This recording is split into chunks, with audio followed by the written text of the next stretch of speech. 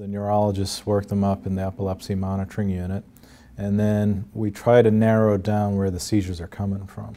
Once we have a fairly good idea where they're coming from, then we can take them to the operating room, and if the MRI shows a structural lesion, we can remove it.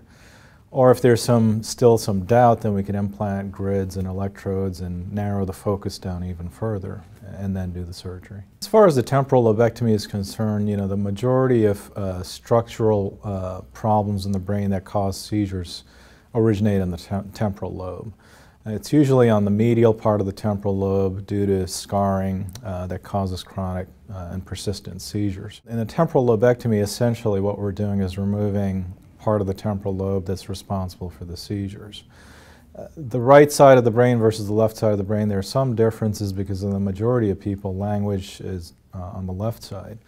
So prior to doing the surgery, we actually have to do other testing to determine what side of the brain language functions located in, and also how much memory is on the right side versus left side. And we take all that into consideration when we do the surgery. The best candidates for surgery are the ones that actually have a lesion that's found on MRI. Usually, when lesions cause seizures, removing them obviously cures the patient of any of the seizures later on.